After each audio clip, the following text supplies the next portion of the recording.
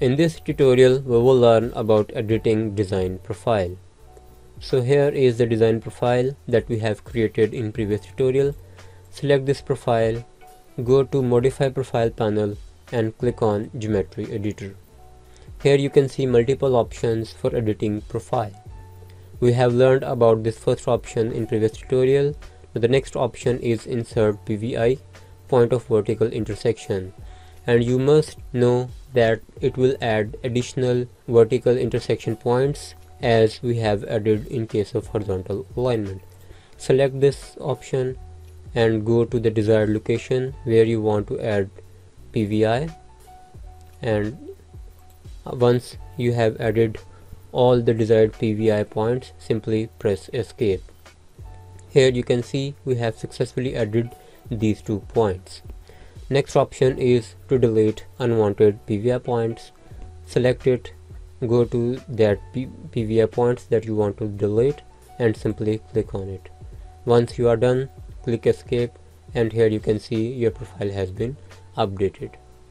Next option is move PVI. If you want to change the position of this PVI, you have to select this option. Now it says specify point near PVI to move. So if you want to move it from here to here, you need to scroll to that point and click here.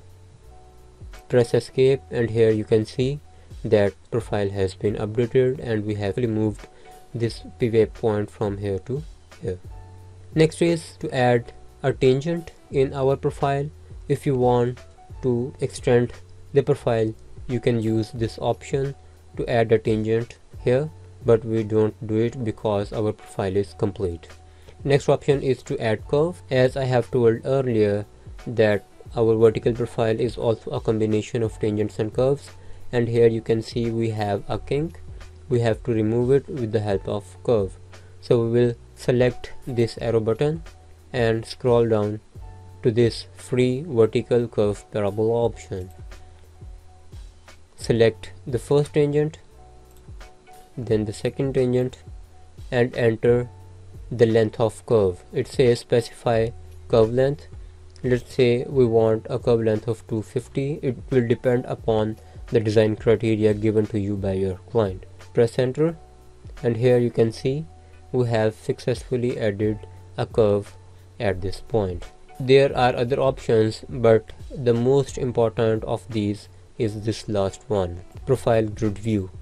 Just like horizontal alignment, here you can see information about PVI stations, PVI elevations, grades in and out, change of grade, and all the stuff that you need to know. If you want to change the level, you simply need to double click it and write the new value. Let's say 1,555, and here you can see that the elevation has been dropped.